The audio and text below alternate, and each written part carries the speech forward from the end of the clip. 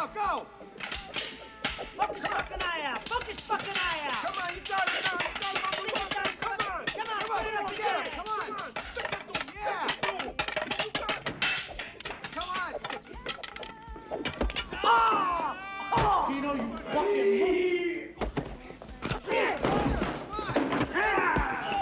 Come on. motherfucker!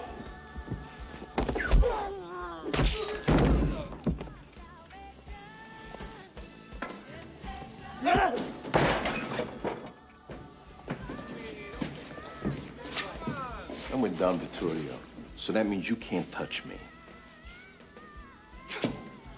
That's right, I forgot.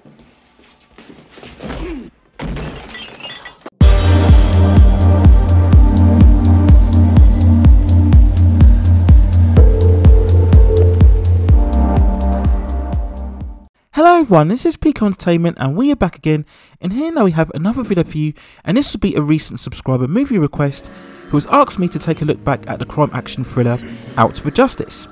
Released on April the 12th 1991, it stars Steven Seagal, William Forsythe, Gina Gerson, and it was directed by John Flynn.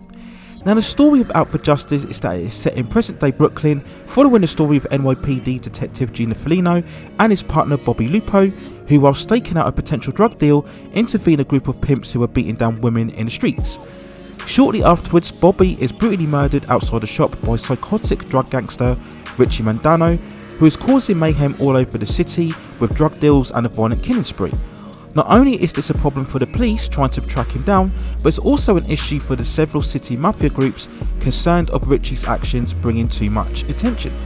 Feeling vengeful, Gino goes all out in a one-man mission to take down Richie by any means necessary.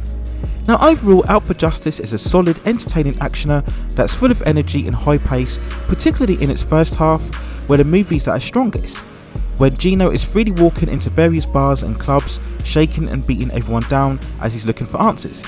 It's at this stage of the movie where it's very much sharing the same tone and look of other classic urban thrillers released at the same time, such as New Jack City and King of New York. It has that same raw, gritty feel towards it, without the running commentary of the effects of drugs and narcotics within urban communities. The movie was the cusp of a great run of successful movies from Steven Seagal, with the likes of Nico, Hard to Kill and Marked for Death, where he was showing serious signs of becoming the next big mainstream action movie superstar. And like the movies during this run, Out for Justice has a certain no-nonsense efficiency about it. There's no filler, there's no bloat, it's very small in scale, which keeps it moving along very nicely. And in terms of an actual acting performance, it might be Seagal's best movie overall. I think this is the role that mostly gives him plenty of room to exude a wisecracking attitude and personality, and yes, it's great fun just seeing him strolling around and beating down all of the criminals whilst also having to work alongside the mafia. The best scene of the movie is an extended sequence of Gino walking to a bar, searching for answers and smashing people into phone booths, knocking them down on tables, pushing them through doors and down flights of stairs, throwing insults and one-liners left, right and centre, and not taking no for an answer.